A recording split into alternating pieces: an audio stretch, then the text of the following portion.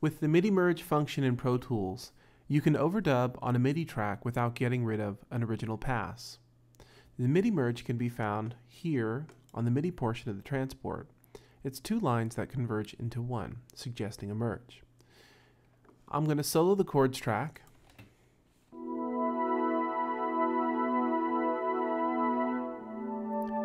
And what I'll be doing is I'll be recording some pitch bend to the track after it has been recorded. This allows me to focus my brain on just one activity at a time, since I'm playing chords with two hands and I can't use a third limb to necessarily do pitch bends.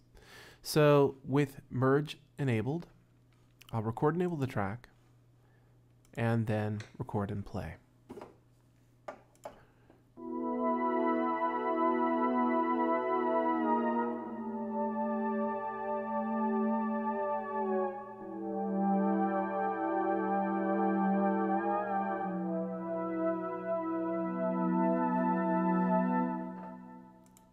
So you can hear how I added really subtle pitch bend changes, and to take a look at them, I would choose from the notes area pitch bend, and now we see where the information was recorded. If I don't have MIDI merge on, watch what happens when I press record and play.